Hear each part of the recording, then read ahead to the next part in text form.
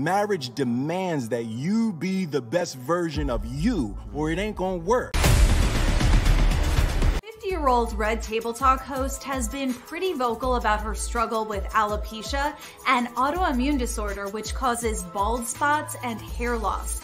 And based on that eye roll, it was pretty clear she wasn't laughing. Forward to Tuesday, and Jada is speaking out, posting this simple message to Instagram, which reads, "This is a season for healing, and she's here for it." That's the safest thing she could possibly say, because she can't go on record and say, yo, I'm glad he did it, and I wish he'd do it again. Yeah. It's not an easy marriage. He has to look at me and see what I need. And we have to make decisions based on that, not based on what people think marriage should be. And based on that eye roll, it was pretty clear she wasn't laughing. I'm so tired of talking about this stuff, Lord.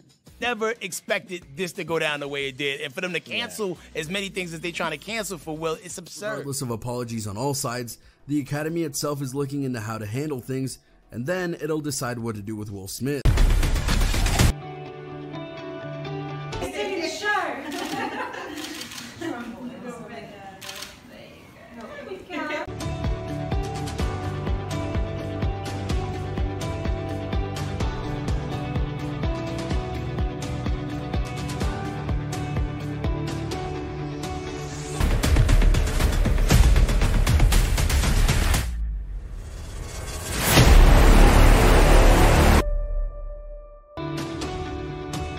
I'm announcing my